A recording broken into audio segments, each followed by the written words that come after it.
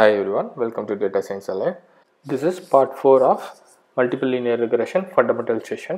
Let's deep dive into model building. இப்போ நம்ம building a model பார்ப்போம். It is a part of tuning a model and also variable selection process. டீட்டெயிலுக்கு போகிறதுக்கு முன்னாடி let's raise some question and address it. First one, what is model building? ஒரே algorithm ஒரே டேட்டாவை ரெண்டு பேர்கிட்ட கொடுக்குறோம். ஒருத்தரோட பெர்ஃபார்மன்ஸ் நல்லா இருக்குது, இன்னொருத்தரோட அவுட்புட் பெர்ஃபார்மன்ஸ் நல்லா இல்லை. ஸோ இது ஏன் அப்படின்ற ஒரு கொஸ்டின் நம்மளுக்கு வருது. அதே மாதிரி எல்லா டிபெண்டன்ட் வேரியபிளும் இன்புட்டை நம்ம கொடுக்கணுமா? மூணாவது கொஸ்டின், எப்படி ஒரு மாடலை ஃபைன் டியூன் பண்ணுறது? இது எல்லாத்துக்கும் ஆன்சர் தான் இந்த மாடல் பில்டிங்.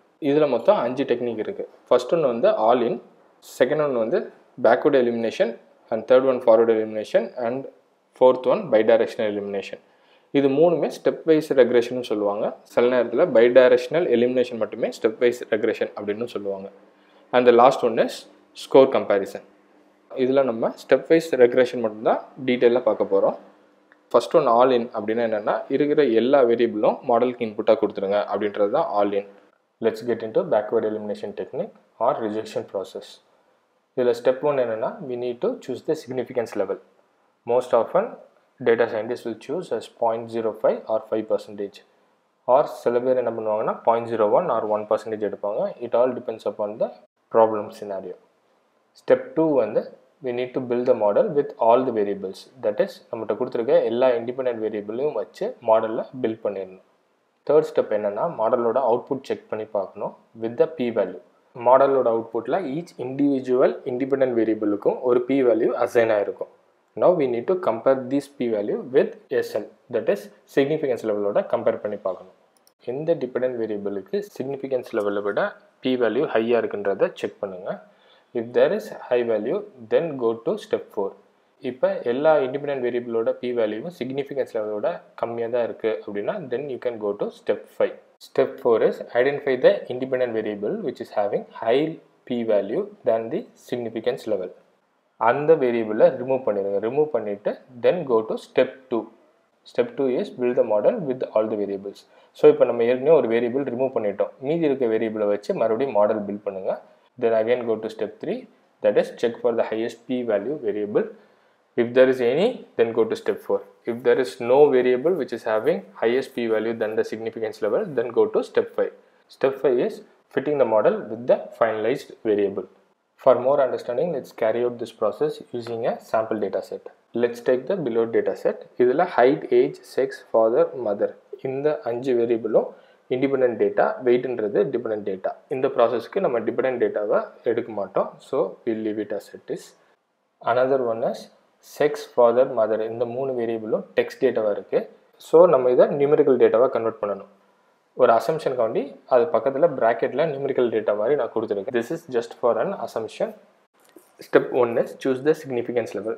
நம்ம இதுக்கு சிக்னிஃபிகன்ஸ் லெவல் 0.05 சூஸ் பண்ணிக்கிறோம்.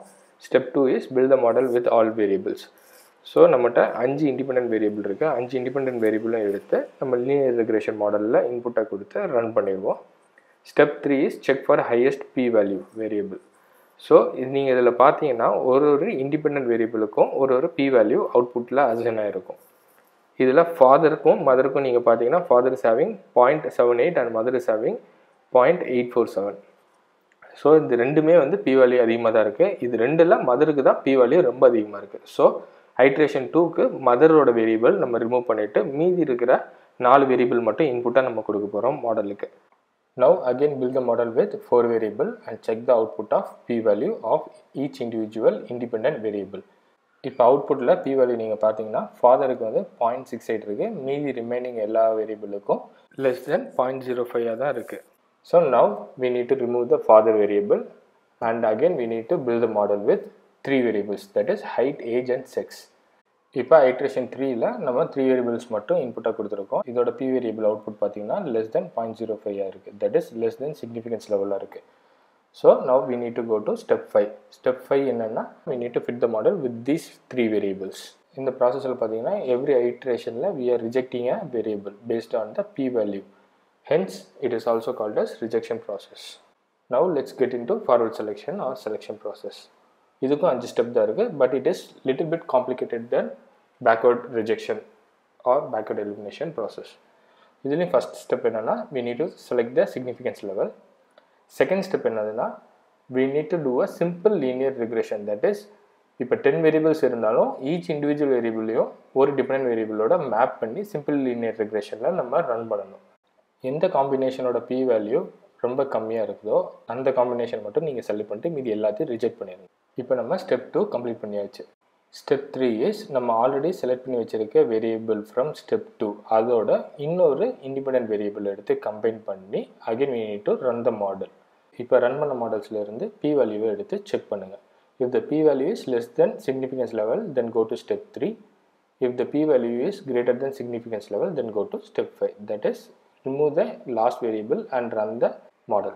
இதை நம்ம ஒரு எக்ஸாம்பிளோட பார்ப்போம். Consider a data set with 3 independent variable and 1 dependent variable.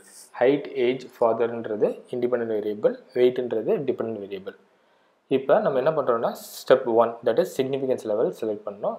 We will select it as 0.05. Step 2 என்னன்னா fit all the variable as simple linear regression. So 1-to-1 mappingல நம்ம பண்ணணும். So height versus weight, age versus weight, father versus weight. இப்படி 3 மாடலில் நம்ம build பண்ணுறோம். Build பண்ணிவிட்டு each individual மாடலோட B வேல்யூவை check பண்ணி பார்க்கணும். ஸோ ஸ்டெப் 4ல் சொல்லியிருக்க மாதிரி B value less than significance level எது இருக்குன்றதை செக் பண்ணணும். இதில் நம்ம சினாரியோவில் ஹைட் அண்ட் வெயிட்டோட வேல்யூ தான் கம்மியாக இருக்குது. தென் we need to go to step 3 again. So step 3 பொறுத்த வரைக்கும் என்ன சொல்லுதுன்னா நம்ம ஐடென்டிஃபை பண்ண independent variable that is height அதோட மீதி இருக்கிற இண்டிபெண்டன்ட் வேரியபிளோட காம்பினேஷன்ஸில் ஒர்க் அவுட் பண்ணி பார்க்கணும். That is height and age, height and father. இந்த 2 காம்பினேஷன்லையும் again we need to run the model. இப்போ ரன் பண்ணி அவுட்புட் நீங்கள் பார்க்கும்போது ஹைட் அண்ட் ஏஜ் அதோட அவுட்புட் பார்த்தீங்கன்னா 0.045 இருக்குது. ஹைட் அண்ட் ஃபாதரோட அவுட்புட் பார்த்தீங்கன்னா 0.73 இருக்குது, which is higher then the significance level.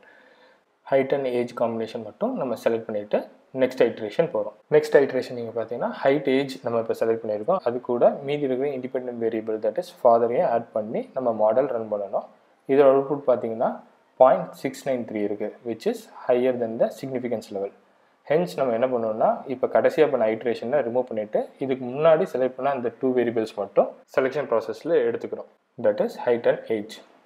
இப்படி தான் ஃபார்வர்ட் செலெக்ஷன் ப்ராசஸ் நம்ம பண்ணணும்.